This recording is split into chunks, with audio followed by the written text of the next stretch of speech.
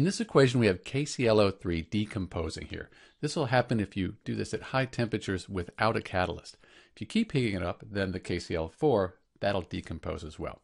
Let's count the atoms up and balance the equation. 1 potassium, 1 chlorine, and 3 oxygen atoms. Product side, 1 potassium. Don't forget this here. It's another one. That gives us 2 potassiums. We have 1 chlorine plus the 1 chlorine here gives us 2, and then 4 oxygens. Let's balance the potassium and the chlorine first. If we put a 2 here, 1 times 2, that'll give us 2, 1 times 2, 2 there, 3 times 2, that'll give us 6. Everything's balanced except the oxygen. And this is a bit of a problem here, because if I put a 2 here, then I would have 8 and 6. That doesn't work. What I need to find is something that both of these numbers go into, give me a whole number. It looks like 12 would work for that. So we could change our coefficient here to 4.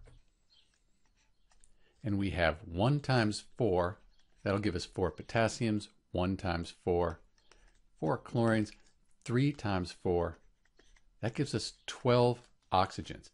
On this side over here, now I could put a 3 in front of the KClO4.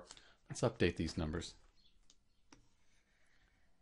So now I have 1 times 3 plus the 1 here. That gives me 4. Potassiums are balanced. 1 times 3, that gives me 3 plus the other chlorine here. Chlorines are balanced. 4 times 3, that gives me 12. Oxygens are balanced. So this equation is now balanced.